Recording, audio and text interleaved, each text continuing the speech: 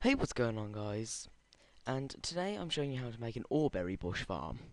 My last episode was a normal berry bush for food. This one is for the ore berries that you can melt into nuggets and then create ingots with them.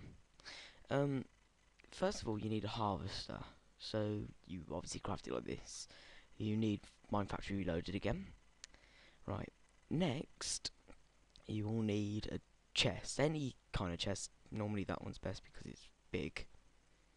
Right, next you will need some power for it to run on, obviously, and it accepts RF, MJ, EU, and kilojoules from universal electricity. Right.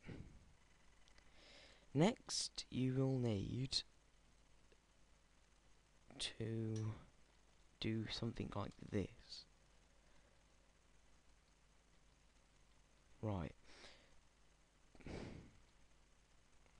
I'm just thinking.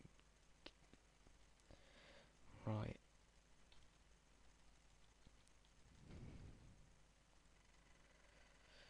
Set it to night time. Here we go. But it has to be dark for these berries to be planted. Not like pitch black, but dark enough. So it's not. Let me place it there. Go in here.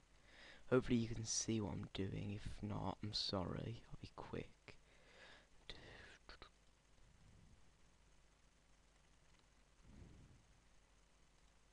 Right.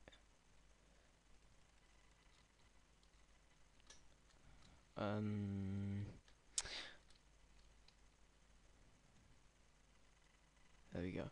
Right. They will grow only like that one block. They're not like not the other berries. They won't grow 3 high. That'll be like the only block that they can grow on. And over time, they slowly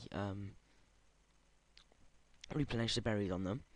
The harvester will harvest the berries off and throw them into this chest. And you'll get these. Depends on which berries you have. It doesn't work for the essence ones. I've tried it before. You got the iron one. That's one of the plants that I planted in there.